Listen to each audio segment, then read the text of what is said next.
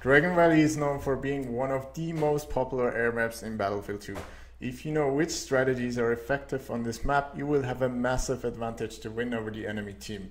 This is why this video will cover the most effective strategies for both teams to win over the enemy.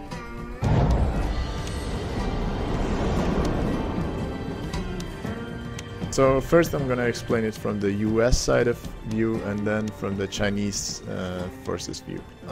Talking about the US side, you are left with the carrier, as you know, and you need to basically capture as many flags as possible. If you have more than half, the opponent's tickets decreased faster than yours. So what you can do is, first of all, you should try to keep docks, alright? Docks is a flag that you have in the beginning. Docks is basically where your UAV and your radar, whatever, like, is set. So if you lose docks, the enemy is gonna destroy your asset. You should make sure that this doesn't happen. Same goes with the artillery that is on this island in between docks and the carrier. Another really important thing to have docks is because you have a helipad, alright? The helicopter can advance through the map better the more opportunities he has to repair, to resupply. So make sure you target these flags with the helipad. So the second important flag is the market, alright? Because the market gives the helicopter a sort of like new radius of safety zone. If you capture the market, you're gonna be much safer off, or much better off, because you can resupply over there. So in terms of strategy, the most aggressive strategy to win over Chinese team is basically you target refinery or woodyard first. Why is that? Because this is where the Chinese have their air support. So if you are able to capture refinery, it means that the enemy, at least for the time being, before you take out the jets that already took off, it means that the enemy has no longer any jets. That's very powerful for your team, because then jets become instantly quite strong. Alright? I don't want to say overpowered, because he's still gonna have helicopters. He's still gonna have AA, E-class, whatsoever. Erics, stuff like that can still be an obstacle to jets. But another thing is that your jets are going to be able to resupply, to repair at refinery, and not only at the carrier. So from that moment on, they can really quickly and continuously bomb woodyard, power plant, and this flag, which are, let's say, the ones that are still dangerous, because from these points the Chinese will try to recapture ref. So once you have ref, really make sure you also are able to hold it, because the enemy is going to be super pissed off. They're going to like rush back, they're going to push. So if you capture ref and you only hold it for 5 minutes, it was totally pointless, because actually being able to capture ref takes a lot of effort. The fastest way to do it is if someone in your team takes a jet, he makes up a squad, he becomes squad leader, and he jumps off. So he basically bails, hides. That's important. He has to hide somewhere in this forest area or whatsoever. Just make sure that squad leader is hiding, because whenever people die, they can respawn, alright? And the people that manage to get to ref should make sure they take the enemy APCs and tanks. If they take them out, or if they're able to, you know, take them themselves because they were left there empty, doesn't really matter. The idea is just that you are able to kind of like weaken the enemy ground force. Alright, and then there's of course several ways how to capture ref. You can go through several, like the main entrance, side entrance, back entrance, whatsoever. Just make sure you kind of semi-hide, because it's a vulnerable flag as well. If you're too far inside the building, you're not going to be able to get the flag down anymore. If you're too far out, you're instantly going to get bombed or taken out by a TV missile. So that having said, once you have ref, the other important flag is woodyard. Same story, woodyard you can capture the fastest if someone opens the squad, goes inside the jet, bails out, and hides somewhere in the woodyard.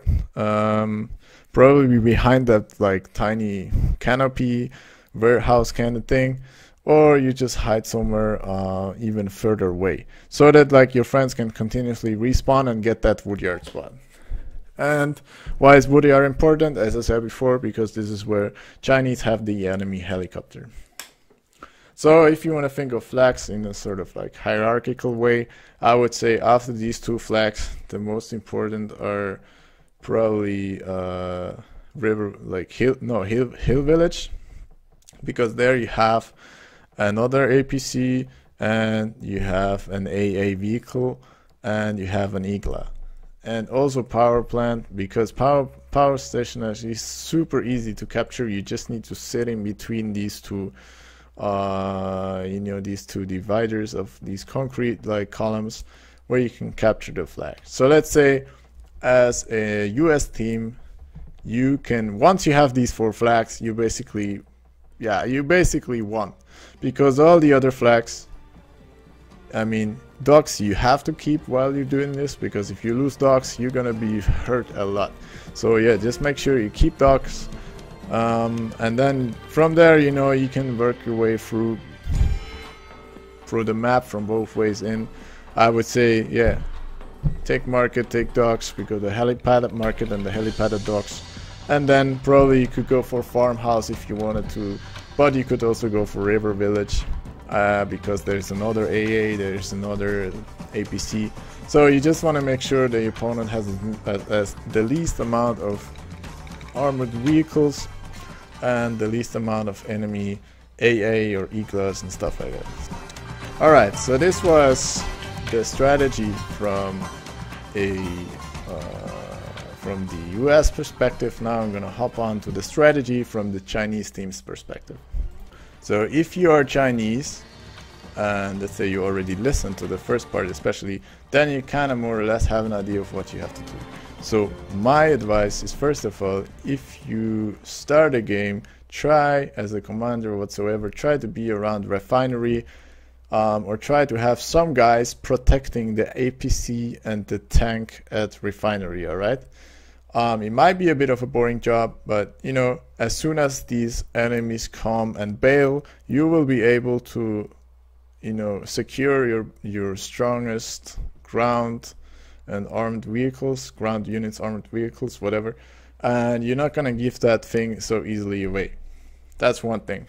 Another thing is that at the beginning of the game, you would like to have a few guys around Vista, and these guys should spot the enemy air vehicles, alright? You should spot choppers, you should spot jets, but just take this as a serious thing. If you're infantry, you don't have to have any kills. If you just spot these things, it's gonna make the life of your team much easier, because the US guys have such a hard time taking off without being spotted, that if you don't spot them, it's kind of like just giving it away for free, because they only have 2 ways to go, right? They either go over market, they go fucking NASA over the whole map, or they just go on the side through docks.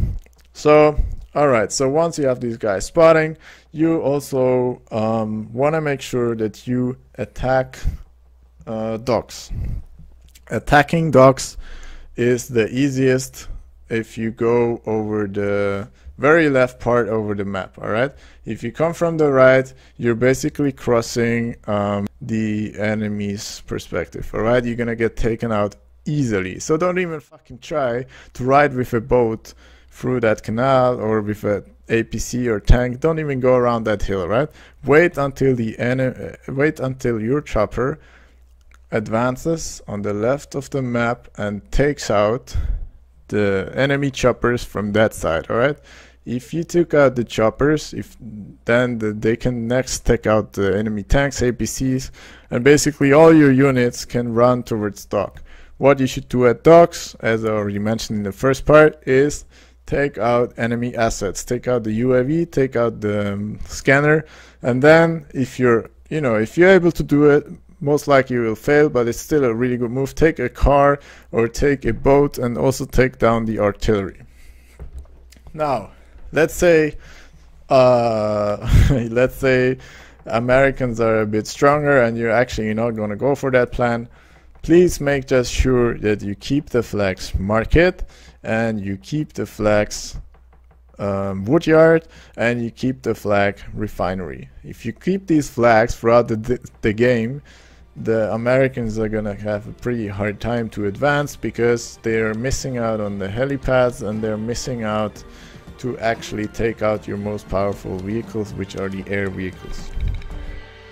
So I would like to round it off here. Maybe there are some things I haven't said yet, but yeah, maybe one that's a general tip that's for both teams.